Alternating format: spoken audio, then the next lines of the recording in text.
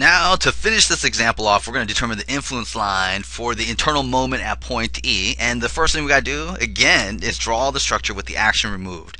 And here at point E, what we need to do is be able to transfer shears and axial forces across point E, but allow rotation, which really screams hinge.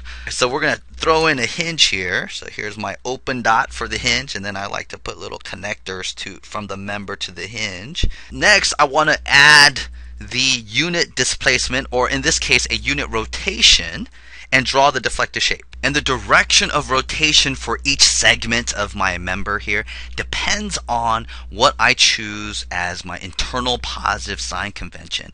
And so here normally what's done for moments, at least in the way I like to do things, is to have positive moments where compression on the top and tension on the bottom is considered positive. And here I'm going to apply these rotations here as if I cut the member. Segment EBC is going to have to rotate clockwise, but has to remain grounded at point B. So in terms of a rigid body motion, I'm going to rotate this whole member clockwise. Right here. So that's member EBC rotated clockwise with point B having to remain 0.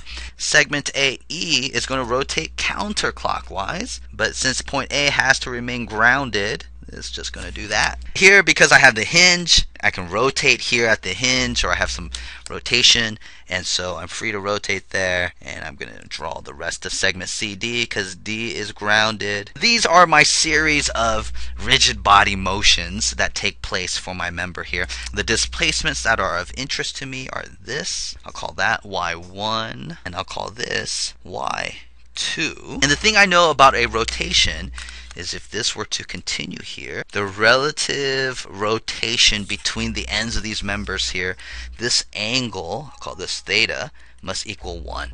If I were to break up this angle with a horizontal line here, this angle is theta A, and this angle is theta B. And theta A plus theta B equals 1. And this is a relationship I'm going to use to determine all my values of y1 and y2. So to get going with our geometry calculations, I know that the relationship between y1 and theta A and 4 meters is that y1 is equal to 4 meters times theta A.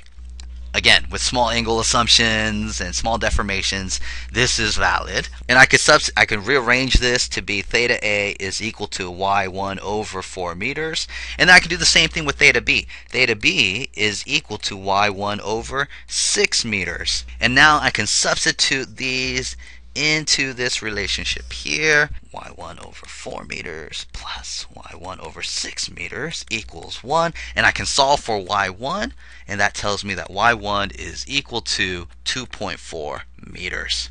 Now, because I know that theta B, or these segments, segment EB and BC, share the same slope, I can go ahead and use similar triangles to determine y2, which tells me that y1 over 6 meters is equal to y2 over 7.5 meters. And I can solve for y2, which is 3 meters. I have values that I need for my influence line graph, and I'm just going to go ahead and replot it. Alright, and there's my influence line for the internal moment at E with a unit concentrated force that's moving across this beam structure. If you have any questions, let me know in the comments below, and take it easy. See ya.